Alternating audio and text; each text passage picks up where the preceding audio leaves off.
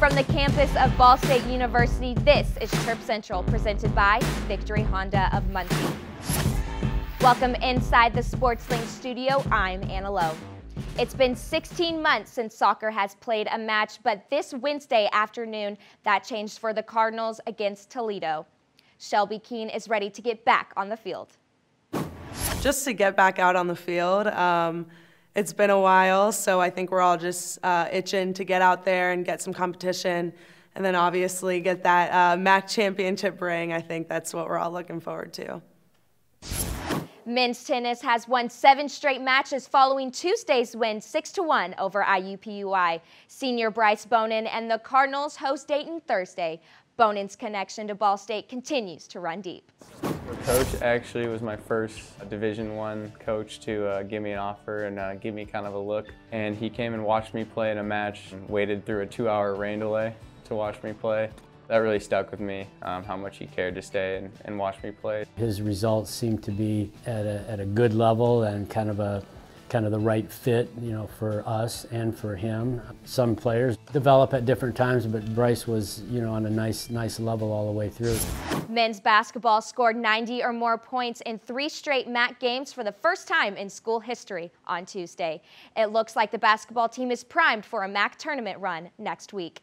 It was also senior night for Bracken Hazen, Ish Alameen, and KJ Walton. Special because we got 3 great seniors, you know, and when I say great, like KJ Walton, Ishmael Elamine, and Bracken Hazen, they're phenomenal human beings. Phenomenal.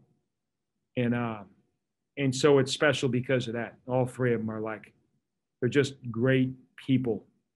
And they're good athletes, they're good basketball players, they're really good people. They're going to make great husbands, great dads, great athletes, great workers, professionals one day. And it's really special because of that. You may have seen the 2021 football schedule recently released, highlighted by road trips to Penn State, Wyoming, and a home matchup with Army.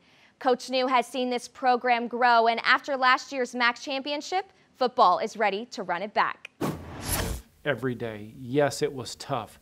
We played a lot of young football players. Now, obviously this past season we played a lot of veteran football players, but at some point they had to start their time on the field with a very young football team in 2017.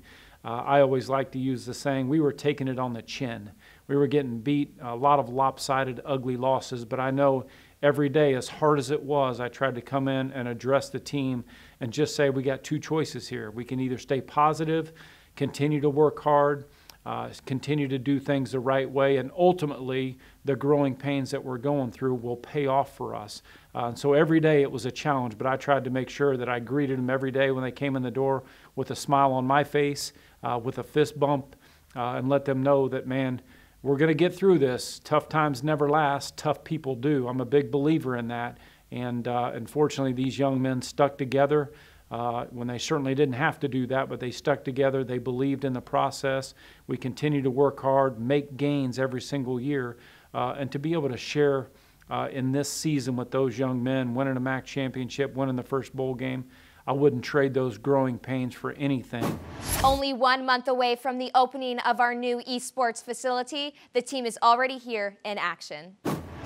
The Ball State Overwatch team swept Bowling Green this past Thursday in the best of 3 for the 3rd round of the Esports Collegiate Conference. Samuel U.S. Miller was the MVP for the match with 18 objective kills on the first map and a dead-eye double kill followed by a triple kill in map 3. Ball State Overwatch's next match is against Central Michigan Thursday at 8 p.m.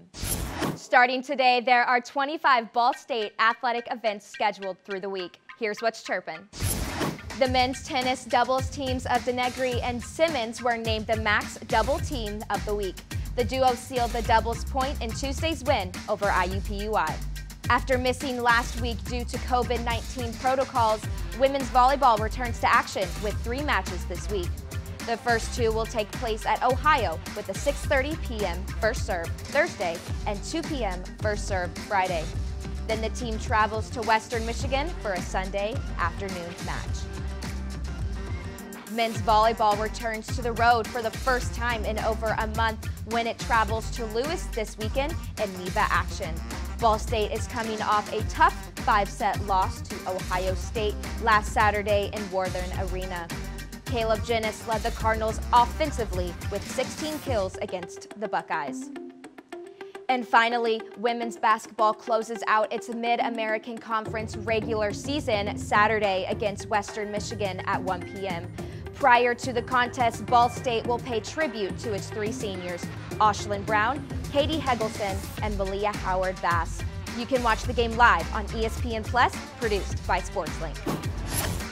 That's this week in Ball State sports for Chirp Central, presented by Victory Honda of Muncie. I'm Anna Lowe. Chirp, chirp.